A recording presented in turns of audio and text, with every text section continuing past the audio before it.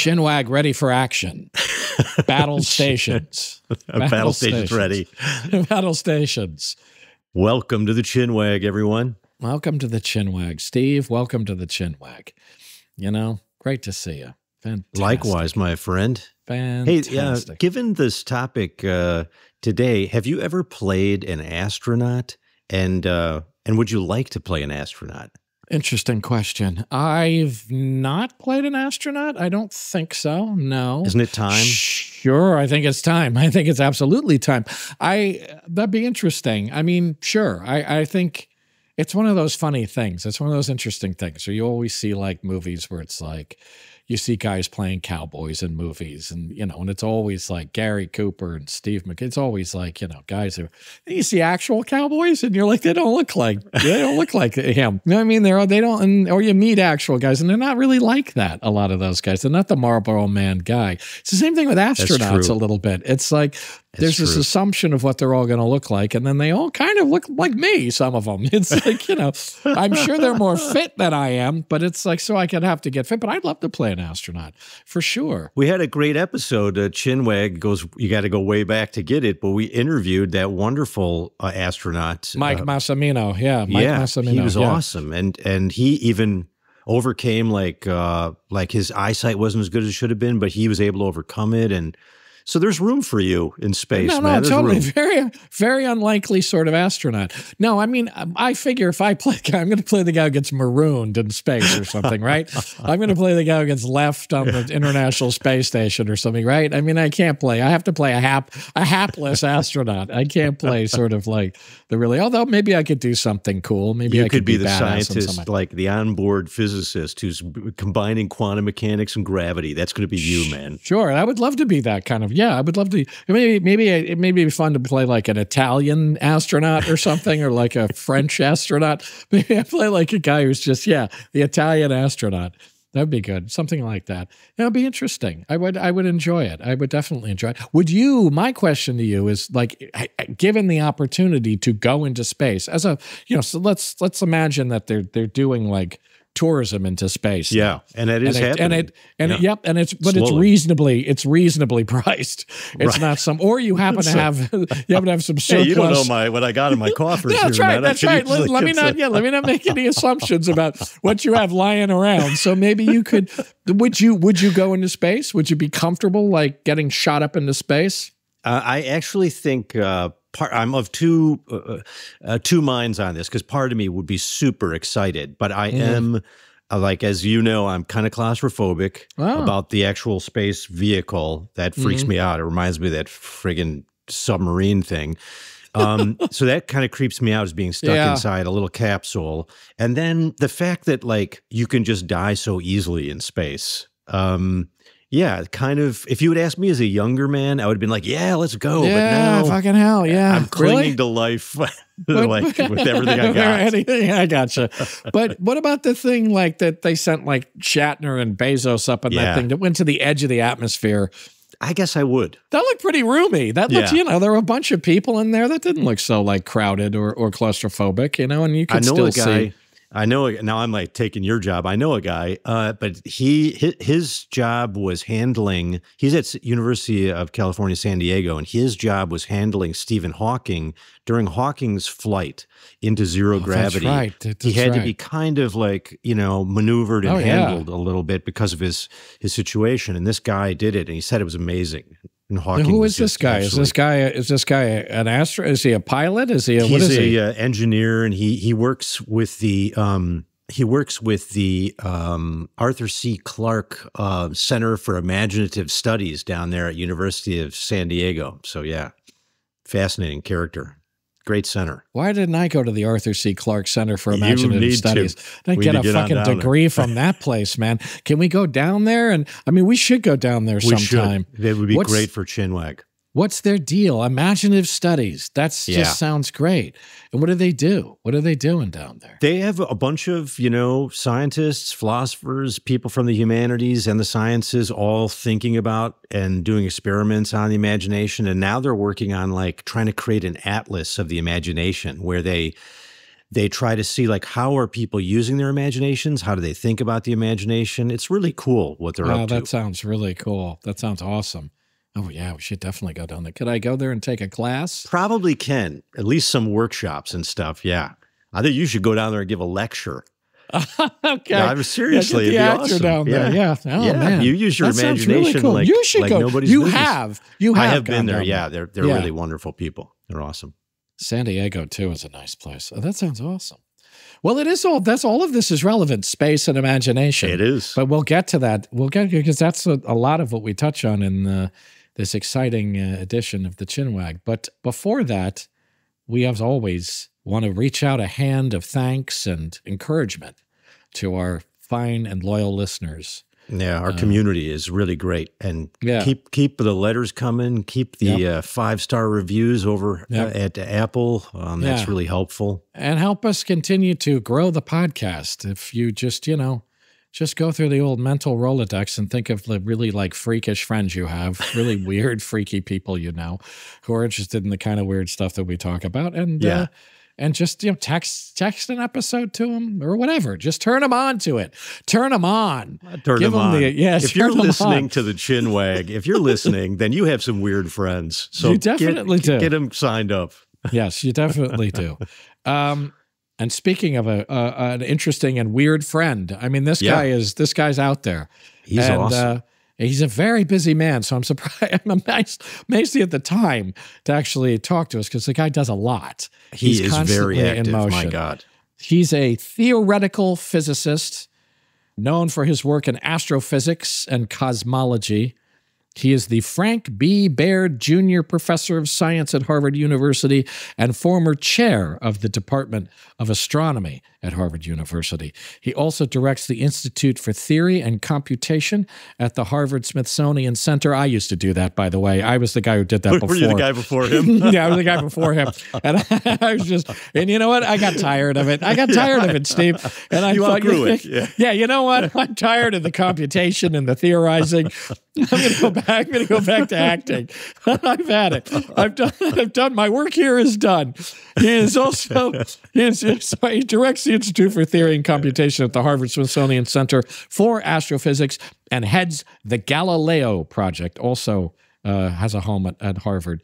He's authored over 1,000 research articles. Amazing. And he's written 8 books, including the bestseller Extraterrestrial, the First Sign of Intelligent Life Beyond Earth. This latest I want to just interrupt for a moment to tell the listener, like, you may have heard of this guy, but you don't really know what he's like or his views are until you get this Chinwag, because it's eye-opening. Yeah. Yeah, it's really true. He's in a really, no, that's really important. And he's a really interesting guy. And Extraterrestrial is a really interesting book. It's more than just a sort of science book addressing the science. There's a lot more going on in this book. Yeah. His latest book is titled Interstellar, also great.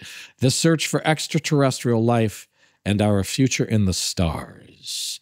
There's a lot to cover here. We're thrilled he could take the time to join us on Chinwag, where we will attempt to just scratch the surface of many big topics. I mean, the guy has been involved, aside from all his extraterrestrial work with sort of possible extraterrestrial intelligence contact and stuff like that. He's a guy he's been studying the deepest parts of space, the oldest dark matter. He worked on black holes, the earliest formation stars that formed. All this kind of stuff. But we're going to talk to him about as much of this stuff as we can. So please welcome to the Chinwag, Avi Loeb.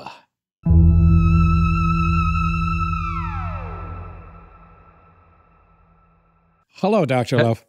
Hello. Good to see you, Paul. Nice to see you, sir. This is my friend Stephen Asma. Nice to meet you. Very nice to speak with you. I should tell you before we start, or maybe after we start, but... No, go ahead. Go right ahead. We're started. As far as we're concerned, we've started. Welcome, Dr. Loeb. Welcome. Oh, it's great to be with you. You are absolutely my favorite actor. Really? And I'm not saying that lightly. It's over at least 5 years that I've seen you on television and obviously in various films, and I really like you. So, thank you. Irrespective of what you say, you already have some credit as far as I'm wait till he starts talking. Yeah, wait till I start in. Well, that's very kind of you. Thank you very much. Are you a big like movie watcher and film watcher and Yes. TV watcher? Since I was a kid, I watched at least one, very often two movies every week. Oh. And because it opens your mind, and visual effects are far more enriching than reading a book, as far as I'm concerned. That's interesting. Yeah, it sort of connects to my soul as a physicist, where I'm dealing with reality. You know, I'm supposed to pay attention to evidence, and obviously nowadays that it's quite rare that people pay attention to evidence, and a lot of people are attracted to put goggles on their head that will show them a virtual reality that is much more flattering to their ego than the actual reality that we all share. And, you know, some people take recreational drugs for that effect. But for me, it's, I'm in love with nature, irrespective of what it is. And every morning I jog at sunrise. And I really, you know, I was born on a farm. I don't have any account or footprint on social media. Interesting. In a way, I mean, I live not very far from Henry Thoreau, where Henry Thoreau went to. Yes, that's right. Yeah, Walden Pond. Yeah. Yes, exactly. Yeah. And my small contribution to his thesis is that I extend it to the entire universe. Oh, very nice. This is why you're able to produce so many books and articles, is you're not on social media. You watch one movie a week. No, you have none of that. Yeah. You have none of that interference. It's interesting. I should say that I promised my wife when we got married that I will not have any, and she's very wise to have suggested that, and I'm happy with that. And you know, nature is so rich. And it's so imaginative that I can fill up my day with thinking about what's up. By the way, it's really important to look up, not just down. That's another thing. That seems almost more important. But it's interesting because one of the things in your book, Extraterrestrial, I thought it was very interesting because I'm so used to hearing scientists, astrophysicists, or whatever kind of scientists say they were so inspired by science fiction. And you actually sound like you don't really have a whole lot of tolerance for science fiction, which I thought was very surprising. It was interesting, but tell me why. Well, because I enjoy science and I enjoy fiction, but very often the storyline in science fiction stories violates the laws of physics. I was actually consulted 4 years ago by Netflix about the 3 bodies problem that just came out. Sure. But generally speaking, you know, I cannot enjoy something that I know is wrong. Yeah. When you speak with me, what you see is what you get, so to speak. And so, for example, yesterday we went to a restaurant with my wife. We were asked, are you going to see the eclipse? Actually, it was a few days ago. And my wife said, well, you're speaking to an astronomer.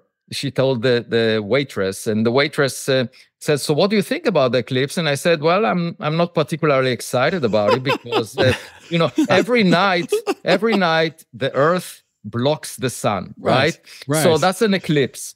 So why would I be excited about a different rock standing in the way of seeing the sun? You know, like there is nothing more to it than another rock blocking the sun. And where's your poetry, your romance? Yes, the poetry and the romance. You know, I mean, it struck me as interesting. I will tell you something about romance because the way I see, you know, dating with extraterrestrials, you know, other civilizations that are beyond Earth, in a way, it's a romantic date. Yeah. And, you know, because just, you know, most people, when they are at home, they look around, they say, I don't have a partner. Okay. So the advice you give to such people is you should leave your home. You know, you should go to dating sites. You should look through the window and then you will find a partner. And, you know, even Elon Musk just last week said, I haven't seen any aliens on Earth, and therefore we might be alone. When I say to him as well, you need to search for them. You can't just imagine that knowledge will fall into your lap. And, you know, that's a mistake it's a self-fulfilling prophecy to say, I don't have evidence, and therefore we should not look for the evidence. And obviously, the reason I'm doing it as a scientist is only over the past decade, we started finding objects from outside the solar system near the Earth. And that changes everything for me. So I see it as I'm not trying to imagine how the date would look like. Many people ask me, what would extraterrestrials look like? And I say, well, what we can imagine is based on our experience here on Earth. And, when you meet with another person for a date, you can pretty much imagine what the person might look like because you share the same DNA. But when it comes from a completely different planet, all bets are off. So we better not imagine. We better first look around. Paul and I wanted to ask you all about the anomalous objects that you study specifically here. But one of the things you just mentioned got me thinking, and we read your book, Extraterrestrials. It's an excellent book, highly recommended, and a new one too. But one of the things I think is interesting, you mentioned the three-body problem. And one of the things that I think I read in your book was you have to conceive of not just what the alien looks like, which is a super interesting puzzle, but also what would their minds be like and what would their culture be like? And would they have the same kind of science that we have? And one of the things in Three-Body Problem, which is really kind of exciting, is they suggest that, these other aliens, their environment is so cataclysmically unreliable that their science is sort of slower than ours. And I thought that was a really cool idea. And you're talking about that too. So what do you think about, can we assume that another extraterrestrial civilization would have similar science to us, or would it be a radically different kind of science? Well, first, let me explain the context here, because just like in human interactions, two-body systems are stable. And that's called, in the case of humans, it's called marriages. In the case of stars, it's a binary star system where you have two stars held together by gravity. When you add a third body to either cases, you get chaos. And that's the basis for this for this plot. There are other analogies. If you take a two-body system, a two-star system, and embed it in a cluster of stars, those binaries, pairs of stars that are very tightly bound, they get tighter. And those that are loosely bound get looser and eventually separate from, which again, if you put, a married couple in a community that anyway, there are analogies. You should be a marriage counselor, doctor. You should really think about it. Not if you ask my wife. At any event, I was lucky. I was just lucky. But at any event, in the context of what their intelligence, first of all, I should say that if they arrive to our doorstep before we arrive to their doorstep, they are probably much more advanced than we are, because most stars formed billions of years before the sun. The sun is a late bloomer, and there are hundreds of billions of stars like the sun, with a planet like the Earth, roughly at the same separation. So most likely we are late to the party, okay? And we can learn from them, because just see how our exponential technologies are evolving right now. Artificial intelligence, quantum computing.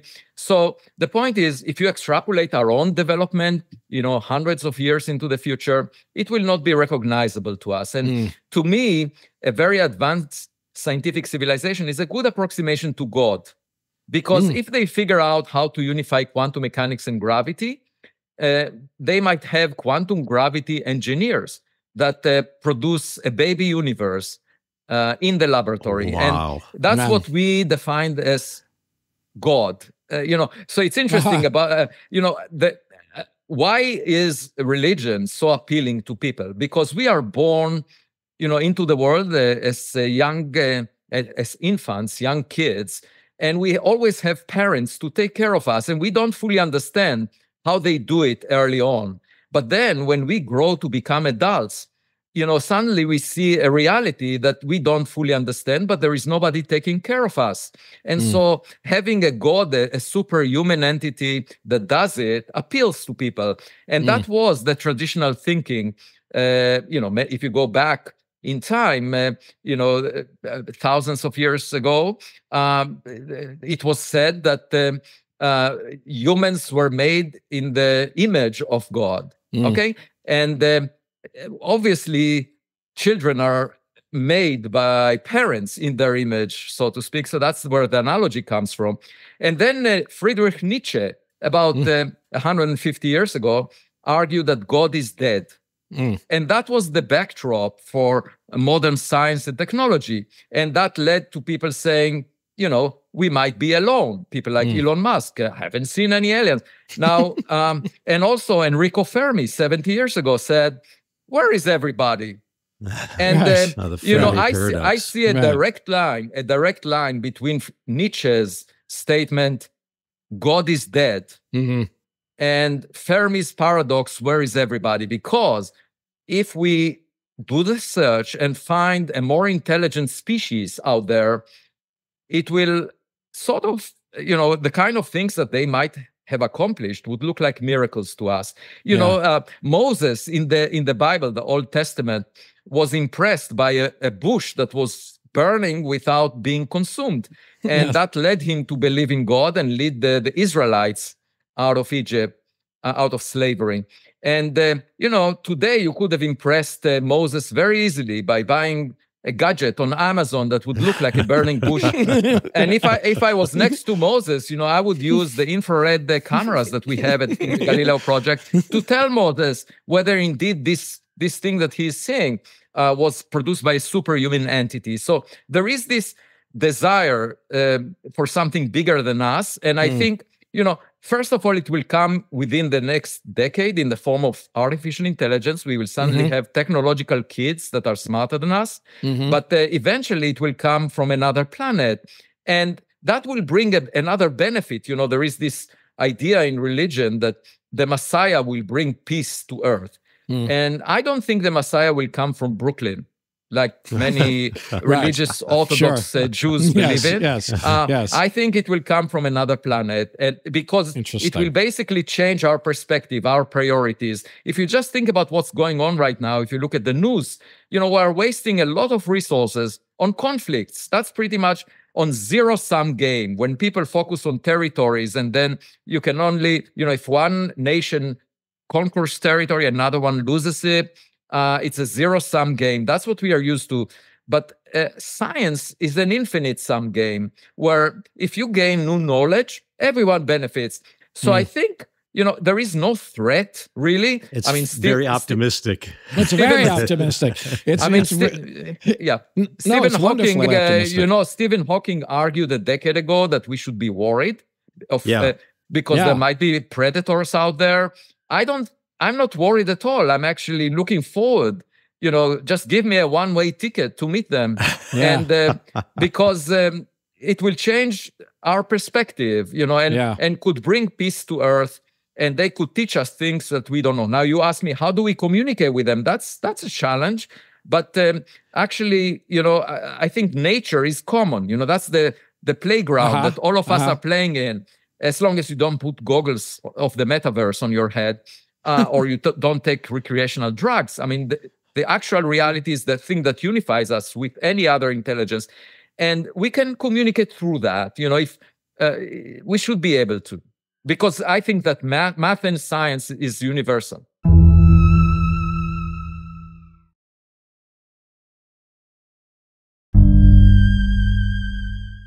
Don't you think it's entirely possible that they could be, just to play the sort of devil's advocate or the pessimist, couldn't they be predators? I mean, you look at the state of nature, you have prey, you have predators, you have omnivores. What makes you think they would come all the way from another side of the world for just sort of benign curiosity? Yeah, they could be like, we need some of your resources, your blood or whatever. Actually, my view is that they will show up only if we appear to be intelligent enough. I mean, so far, they might look at us and say, that's not worth a visit. It's not worth it. But presumably too, their impetus would be sort of curiosity. I mean, we can assume that the same way we would be reaching out with the impulse of curiosity, we would hope that's why they would be doing it, not necessarily to come and eat all of us. No. I mean, if you go to a restaurant, obviously, when you look at the menu, you find the animals that we regard as less intelligent, like chicken, for example, and we eat them. We don't feel any problem eating them. So this is my worry, that if we encounter extraterrestrials, we really need to leave a good impression that we are intelligent, because otherwise they will put us in their soup, you know. But altogether, I think science is better than politics. And, you know, what I mean by that is that if they are engaged in infinite sum games, in acquiring knowledge, and they are curious, you know, they would not really care so much about our zero-sum games. They will not care about our resources, because they can create a much better reality than you find here on Earth. That will actually, it's just like meeting a smarter student in your class. You suddenly realize that you can, you know, do things differently. And that's what I hope will happen. Of course, it's not guaranteed. I mean, this is shock therapy. I mean, Elon Musk and many others prefer to believe that we are the smartest that ever existed. And, you know, Elon himself launched a dummy payload that was in the form of his Tesla Roadster car. It's a red car that he launched to space on the Falcon Heavy test launch in 2018, and it's now making an elliptical orbit around the sun. And we can't see it. It doesn't reflect enough sunlight for us to see it, even with the best telescopes. But, you know, there might be much more accomplished entrepreneurs since the Big Bang, 13.8 billion years ago. And we should just check around. You know, maybe every now and then a car will collide with Earth. And of course, my colleagues would argue, oh, it's just a rock of a type that we've never seen before. Or they would say the data must be wrong, which is pretty much what they said in relation to some of the things I studied with. Can you tell us about the Oumuamua? Oumuamua, this object that passed through the solar system, what was it, about 5-6 years ago? Was it? It was October 2017, and it was discovered by a telescope in Hawaii that was constructed as a result of the Congress tasking NASA to find all objects bigger than a football field that could collide with Earth. These are called near-Earth objects, because we know the dinosaurs were killed by an object the size of Manhattan Island. By the way, before we go on, how likely is it we get hit by something that's going to, I mean, is it fairly likely that that's going to happen again at any point in the future? Well, every year we are hit by a rock that is the size of a person. Okay, and that creates an explosion as a result of the friction of the object with the atmosphere. It creates an explosion that releases as much as the Hiroshima atomic bomb energy. Every year you have an atomic explosion in our atmosphere. Is that right? But it's at an altitude of about 40 kilometers, so we don't feel anything on Earth.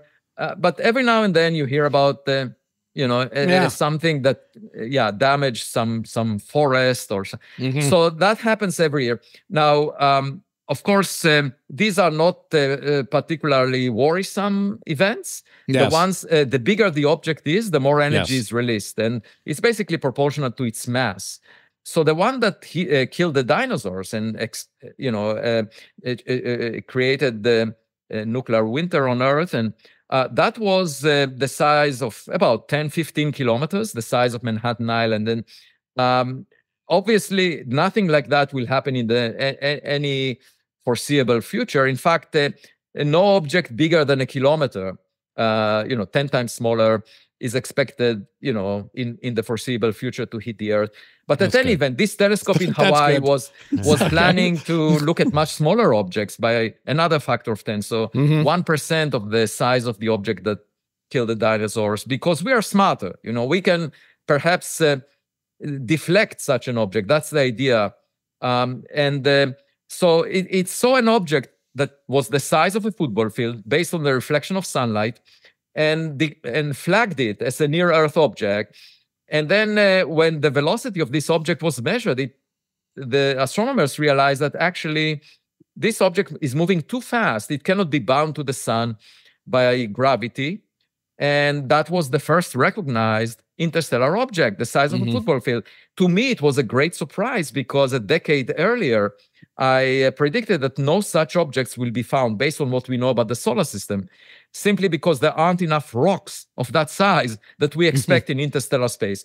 And that's why I was intrigued, because when you are wrong, Mother Nature is telling you something new. And that's an opportunity to learn. Okay, right. So science is a learning experience. Actually, taking risks and being wrong is a way of, it makes it worthwhile, because otherwise, if everything we expect happens, it's really, we've learned nothing. Yeah, there's no progress.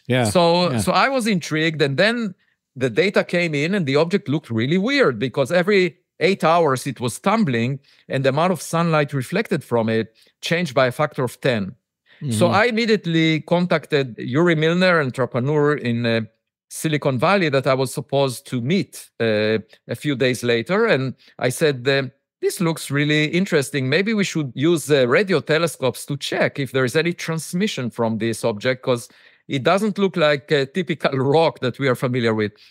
And we checked, but there was no radio transmission, even at the level of a cell phone or a tenth of a cell phone. Nothing. Okay. But then the more data came in, the more peculiar the object was. And it was realized that it's actually pushed away from the sun by some mysterious force, because there was no evaporation, no gas or dust around it. Which would normally be the case with a comet or with something. Exactly. Yes. So it was not a comet. And it was already passing out, right? It was already going out of our solar system when we discovered. Okay. Exactly. And so I suggested that maybe it's pushed by reflecting sunlight. And for that, the object had to be very thin and sort of a surface layer of a bigger object, or maybe something called the light sail, which is built as a thin membrane, just like a sail being pushed by sunlight, which we are now using in space and trying to test in space.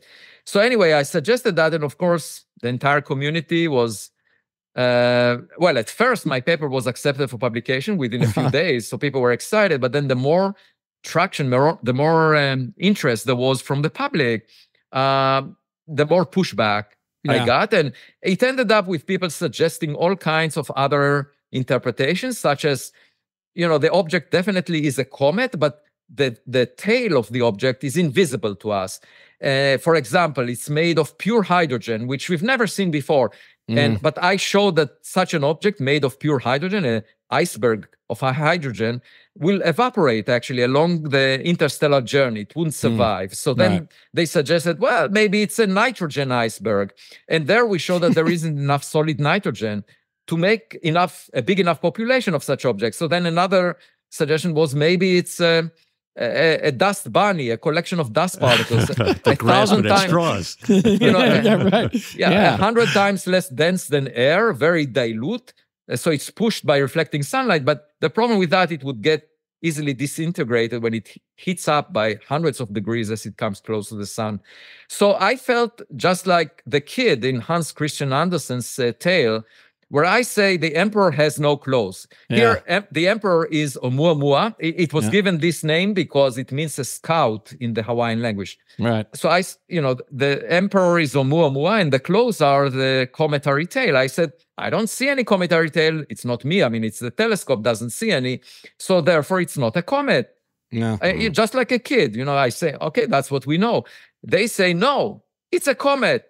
The emperor has clothes. You just cannot see them. And they're positing these kinds of comets that just simply don't exist, that are sort of impossible. That we've never seen before.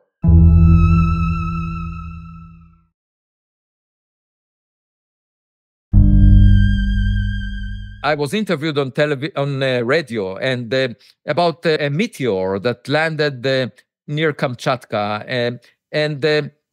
I this then is checked. IM-1? No, I hadn't heard it. This is a different one. So this one landed near Russia. Okay. Yeah, that was in December 2018. And so on January, I was asked about it, and I checked online, and I found a catalog of meteors that NASA compiled based on data that came from US government satellites. Because over the past decade, the US government established a network of satellites that are monitoring the Earth for the heat that is coming from the launch of ballistic missiles. I mean, there's a national security threat, and sure, and they can detect with infrared sensors.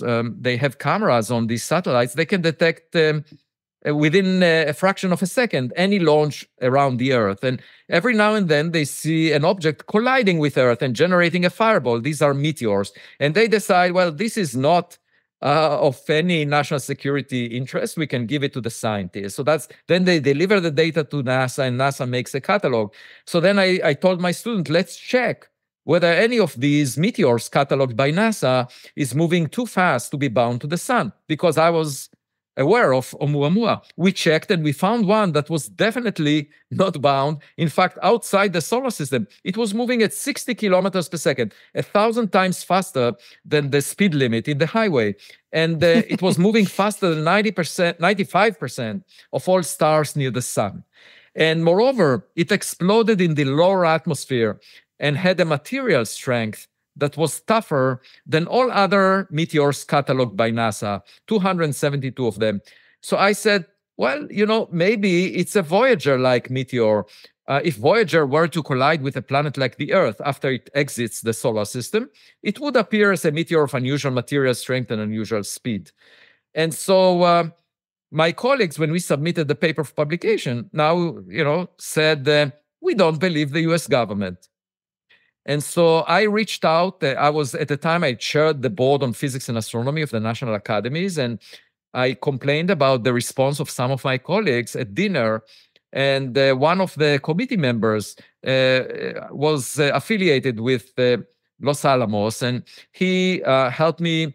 I reached out to the White House, and eventually we got a letter from the US Space Command after 3 years.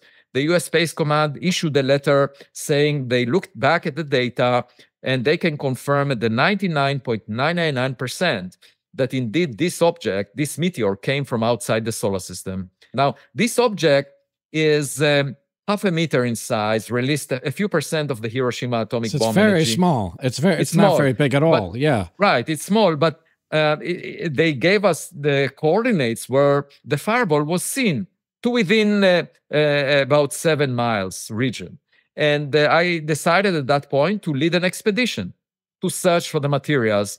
And so I announced that we are planning to do an expedition. Within a few weeks, I got a donor, Charles Hoskinson, who's arranged a Zoom meeting with me. I never knew him, and said, you have the money. And so we had an exceptional team that I was able to assemble of engineers, navigators, the best in the world, really. And you're going there, and you're going there to see if you can find any sort of remains or traces of this thing that landed down there. Yeah, we went there, actually. We went there. We had a Netflix crew that came with us, because Netflix decided after my book to make a documentary about my research. And so I got used to them, and they kept shadowing me on any trip I make. And they went with us, and we went for 2 weeks to the Pacific Ocean, the location of this fireball. And what were you hoping to find, and what did you find?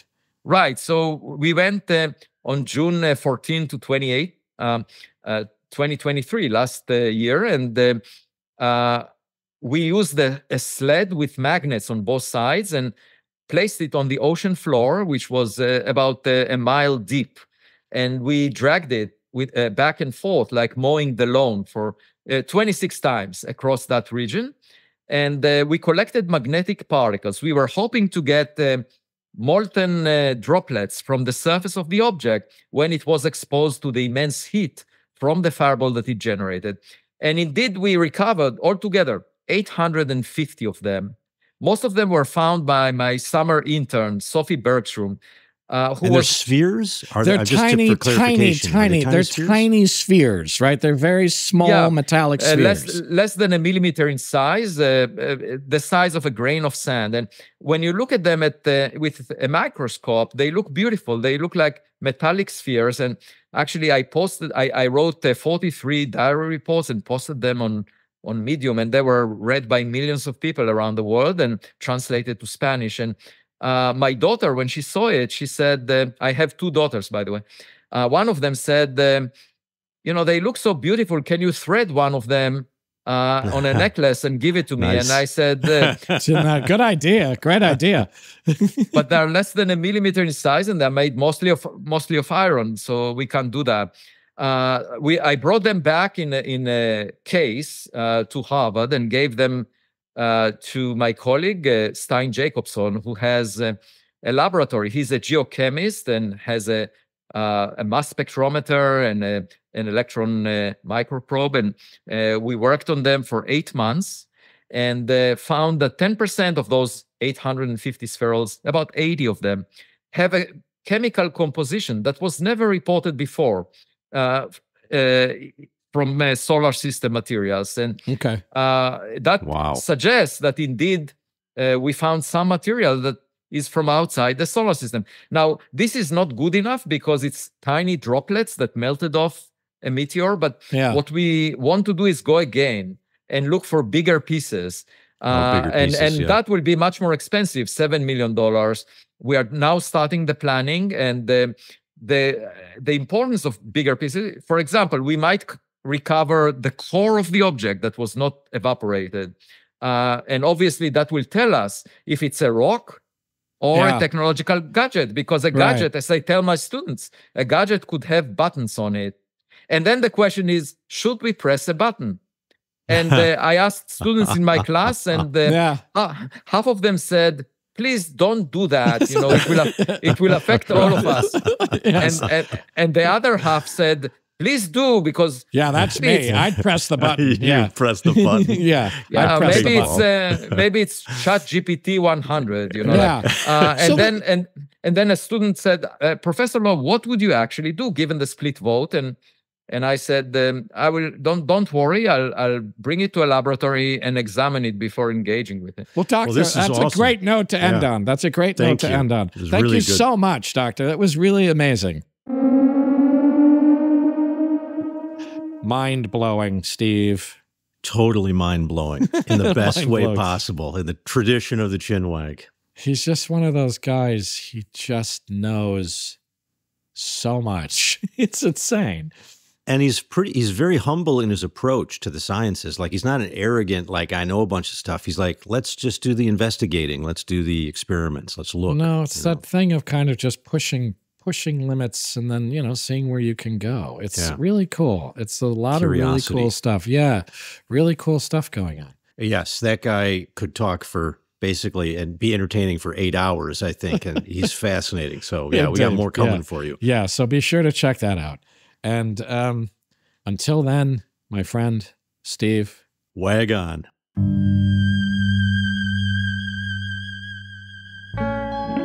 Chinwag is a production of Treefort Media and Touchy Feely Films, hosted and executive produced by Paul Giamatti and Stephen Asma. Executive producers for Treefort are Kelly Garner and Lisa Ammerman.